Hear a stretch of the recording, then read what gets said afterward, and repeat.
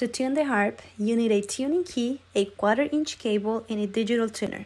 Insert the one end of the cable into the harp plug and the other end into the other tuner plug. Insert the tuning key into the tuning peg that belongs to the string you will replace. Vamos a afinar en Do. To tune the harp in the key of C, we will have all the notes natural. C, D, E, F, G, A, B. And then we start again. C, D, E, F, G, A, B. And so on and so forth.